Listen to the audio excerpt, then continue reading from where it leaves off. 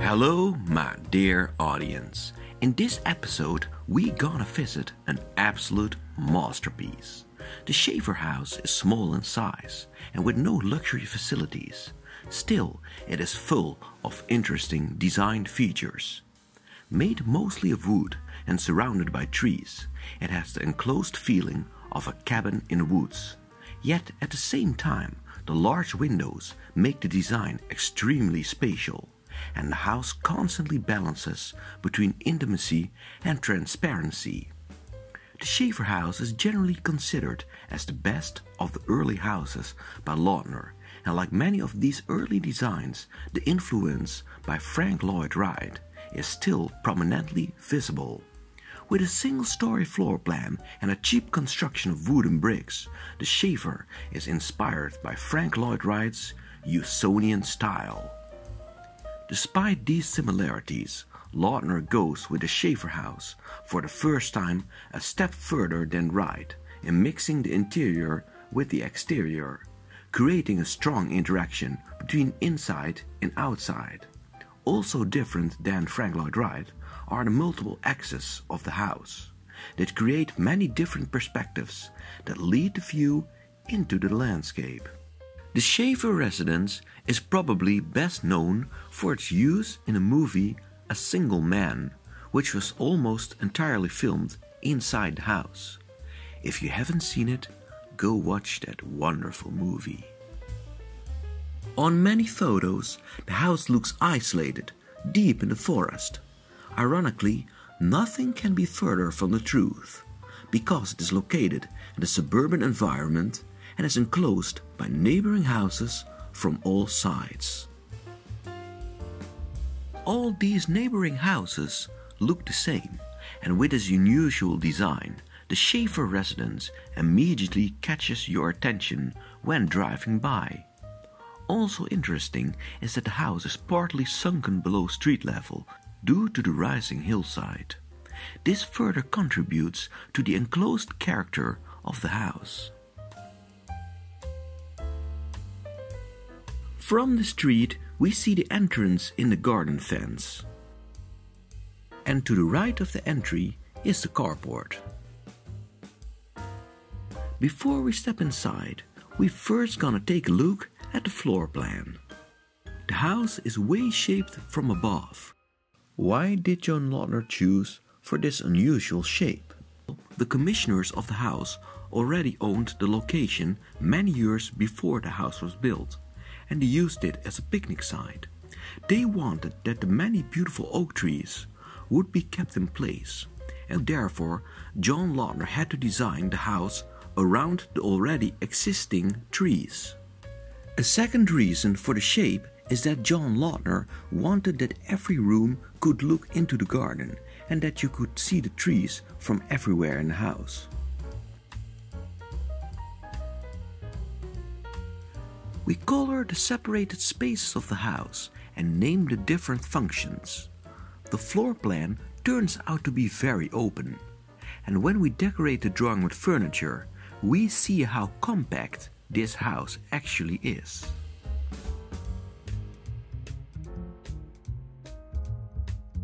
From the entry gate, we walk through the garden,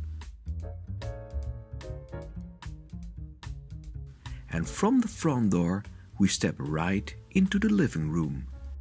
Once inside, the first thing that stands out are the many red and brown colors in combination with an interplay of light and shadow, making the living room feel like a continuation of the forest outside.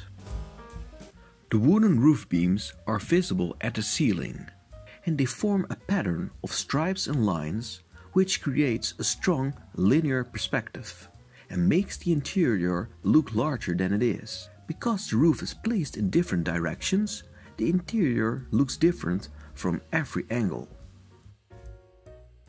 Here's a skylight that brings sunlight inside in front of the fireplace.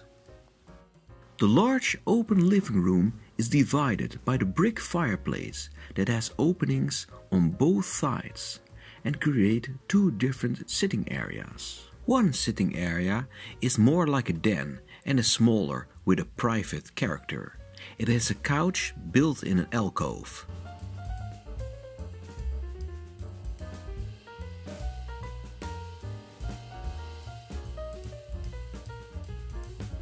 Two large windows come together in the corner. The lack of a window frame in the corner breaks open the living room and increases the feeling of space. At the inside of the corner is a reading area that is sunlit like a conservancy. Here's a small rectilinear planter which brings the garden in front of the inside of the windows. John Lautner wanted to have an unbroken view towards the garden, and therefore the use of window frames was limited, and two windows were glued together in the corner. For extra strength, 4 glass balusters were placed against the outside of the windows. Here's the back door from where you can step into the garden. And next to it is another planter that could function as an internal garden, but on this photo it has only pebbles in it. Above it is a series of small skylights.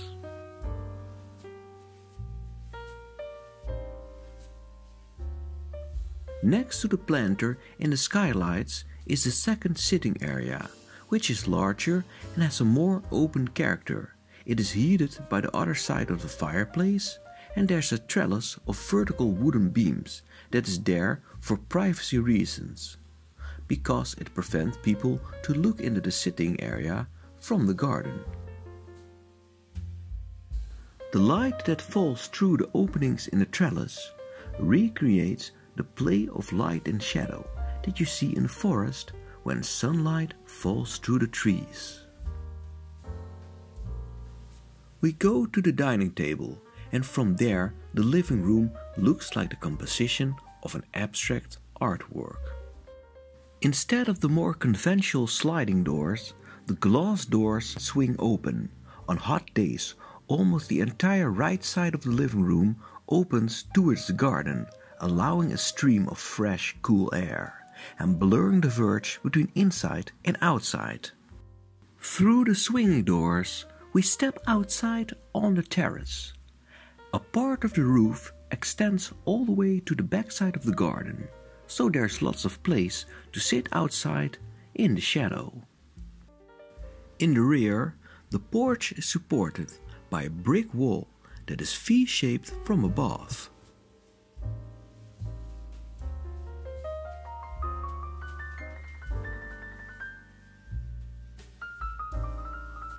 From here, we walk past the outside of the kitchen. We go around the large oak trees and arrive at the laundry and storage units, which are placed at the back side of the carport.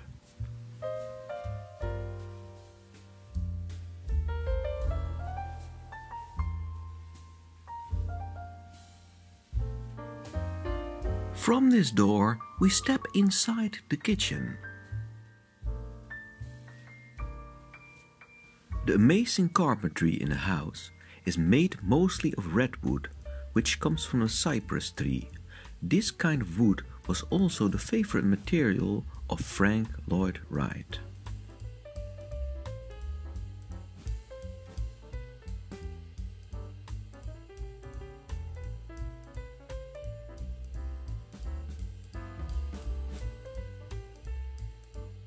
The wall of the kitchen is made from horizontal wood boards combined with small rectilinear windows. The wood boards create enough privacy, while the windows in between still provide a view over the garden. This makes the house transparent and intimate at the same time. It's like living in a glass house and still being invisible. The lines of the wood board also lead the perspective outside, and they recreate the typical shadows that you see so often in the forest. The walls of the kitchen are almost identical with the garden fence, making it hard to see what's outside and inside, again enlarging the feeling of space. We leave the kitchen and go to the bedroom wing.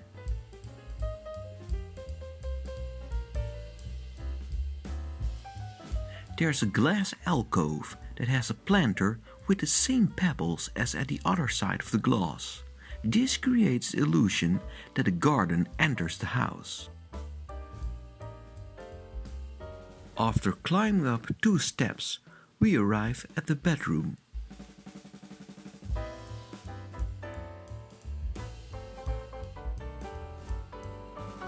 The bedroom has many built-in closets. These non-removable cabinets are very common in houses from the 40s, 50s and 60s. While sleeping in bed, you can look outside at the bushes and trees through a large horizontal frameless window.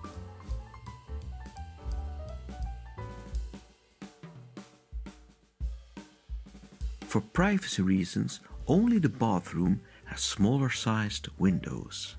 Because wood cannot resist water, the walls of the bathroom are made of corrugated steel.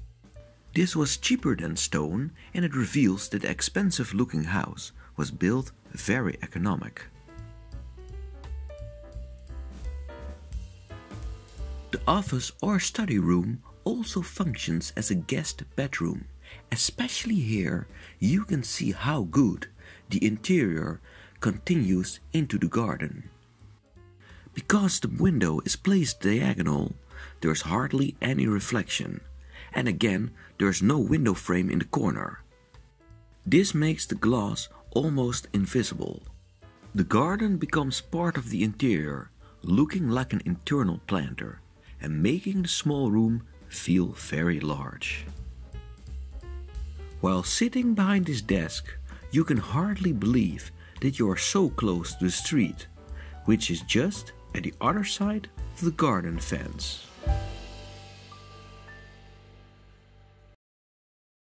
For so far, the walkthrough of the interior, but this video wouldn't be complete without an overview of the roof construction, which is unlike any other house in the world. Roughly, you can say that the house has 3 different kinds of roofs. First is the flat roof. Then there is a diagonal roof above the kitchen, which climbs to the east side. And finally, there's the gable roof, which is L-shaped from above and partly overlaps the flat roof. This is the ridge of the roof, and in this direction, both sides of the roof climb to the highest point. Let's now explore each of the roof parts one by one. We begin with the flat roof. This roof starts in the garden, enters the house, goes through the living room, then it goes over the front door, and finally it ends at the carport. The roof is first supported by 2 brick walls of the carport. The wall at the left is made of wood and has no retaining function. A series of pillars is placed in the wall that separates the kitchen from the garden path. Because of these pillars, it is still possible to have a fan window over the entire length of the wall.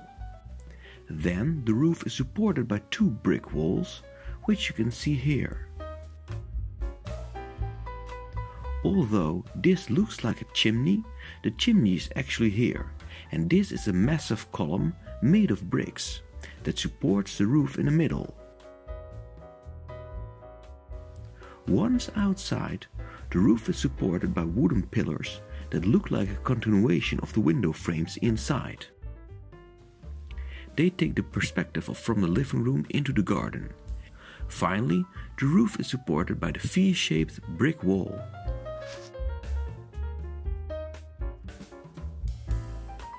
Now we go to the gable roof. The ridge of the roof is supported by a horizontal trellis of 3 wooden beams. The trellis starts next to the window of the study room. Then it is supported by the internal wall of the bedroom, and then it makes a sharp turn and it spans over the living room.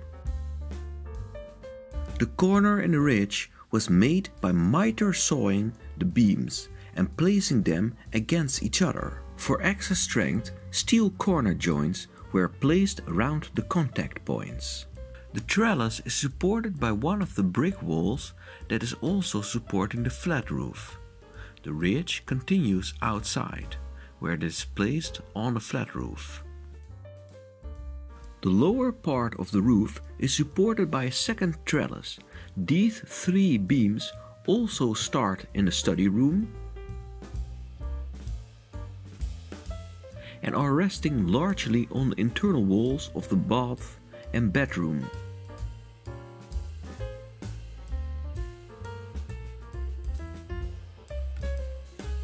They end on the brick column next to the fireplace that also supports the flat roof.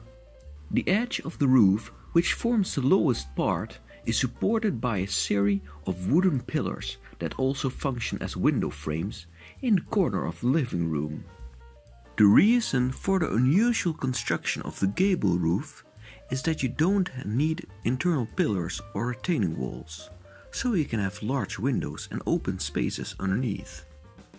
Interesting is that the ridge continues beyond the end of the gable roof and partly helps in supporting the diagonal roof by forming a part of the construction. However, for the most part, this diagonal roof rests on the flat roof at the left, and at the right it rests at the diagonal window frames that continue into vertical pillars in the wall of the kitchen. What's the reason for this diagonal roof? The high oak trees largely prevent the sunlight from entering the house. By placing the roof and the windows diagonal, you have a clerestory from where you can look at the tops of the trees and catch the sunlight from above. There's a triangular window at the vertical side of the gable roof.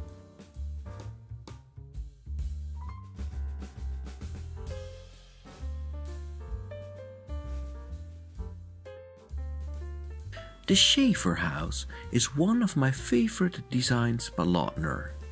It's peaceful, warm and humble, yet at the same time it is spectacular, experimental and daring. A genius design that still looks fresh and modern after 75 years, making it a perfect example of Lautner's brilliant vision on architecture.